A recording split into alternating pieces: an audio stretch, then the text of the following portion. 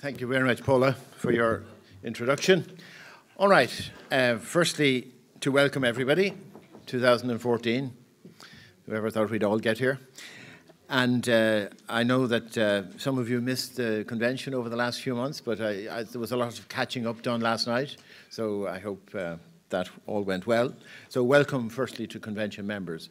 But secondly, a very warm welcome to a number of parliamentarians who are here at the invitation of AWEPA. These parliamentarians are from Egypt, Libya, Tunisia, Yemen, and there is also a colleague from Bulgaria. Now, AWEPA was formed back in the 1980s. It's an organization, the Association of Western European Parliamentarians with Africa. And its essential motivation when it was formed was to assist, I suppose, in the struggle against apartheid. And it has, over the intervening years, decades and years, played a very important role of building connections between European parliamentarians and African parliamentarians. And about a year ago, when we started our work, we were asked whether there could be, at some point in our work, a visit from parliamentarians from countries essentially arising from the Arab Spring, and hence the presence here of Egyptian, Libyan, Tunisian, and Yemenis colleagues.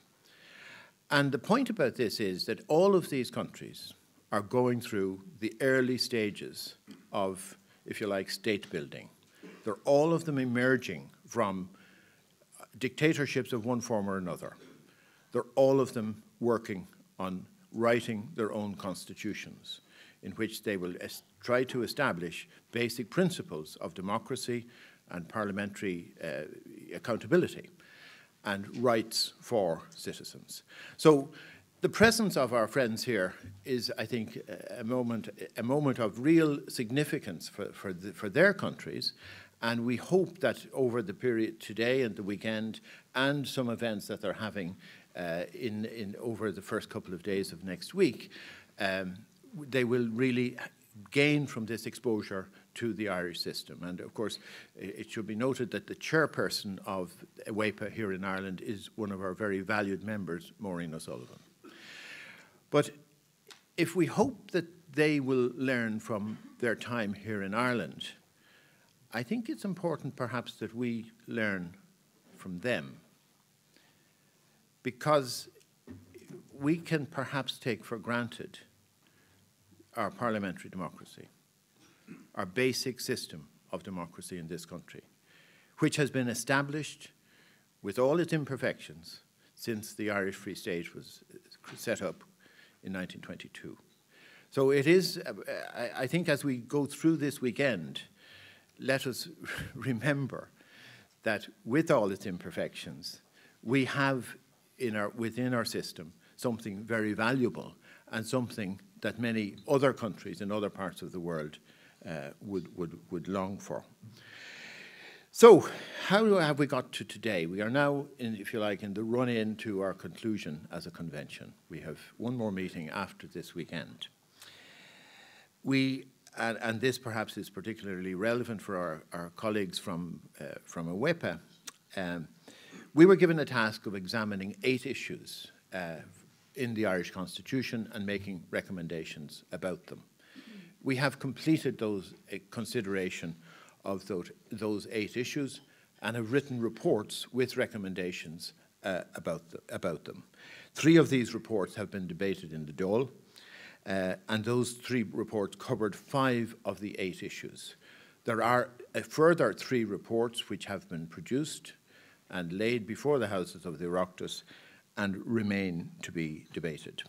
And I was very delighted to be asked, as chairman of the convention, to report to Seanad Éireann on our work, and I did that on the 16th of January. And then in our terms of reference, we were asked to deal with a 9th issue, essentially any other business, any other matters that the convention would wish to consider over and above the 8 we were specifically asked to deal with. And we decided to consult widely on this matter. We held 9 meetings around the country in October and November. There were something close to 800 submissions from the public about which additional issues we should deal with. And at the end of this consultation, of reading the submissions, of listening to people in our visits around the country, the convention members voted to deal with 2 additional issues on top of the 8 issues we'd been asked to deal with. And these 2 issues were Dáil reform and whether economic, social and cultural rights should be enshrined in the Constitution. We're dealing with Dáil reform this weekend. We will deal with the other issue, economic, social and cultural rights, in 3 weeks' time. There were people, quite a number of people, who were disappointed that their issues did not make it into the final list for consideration.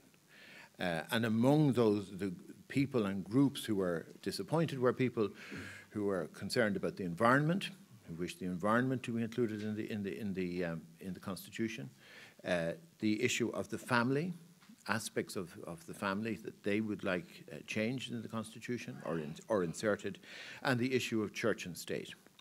And we will have a period at the end of this meeting where we will report back to you, if you like, some of about these, if you like, remaining issues which the convention will not have in its current form time to deal with. But for this weekend, we are focused on Dáil reform. And in a way, I suspect the reason why convention members may have opted for this as a priority issue over and above the 8 is maybe your appetite was somewhat whetted for this topic by our 2 discussions we had in May and June on electoral reform. And it was clear in those discussions that while the process by which we elect our parliamentary representatives is of crucial importance in terms of being a representative democracy, it is only one part of the process by which we are governed. And the other critical part of it is how, once elected, the parliamentarians do their business. And in a way, that's the essence of what we're dealing with here today. How does the system work? How does the 166 people who are elected to be representative of the people, how do they do their work? How do they discharge the basic functions of a parliament, of the Dáil, of passing laws, holding the government to account, and overseeing public expenditure? And we had, for those of us privileged enough to be at it last night, we had what we call a master class, at which Art O'Leary went through a lot of these things, explained a lot of the technical detail of how the system works. And it was a master class indeed, a master class in communication, and it showed Art's complete mastery of this topic and demonstrated just why he has been so important to the work of this convention. So it's how the system works and how perhaps there are ideas there which could make it work better. And it is very important to state clearly at the beginning of this weekend that there may be many things about how the system could work without requiring constitutional change. And that will be discussed in some of the papers later on, including by the first 2 papers from Leah and Murish.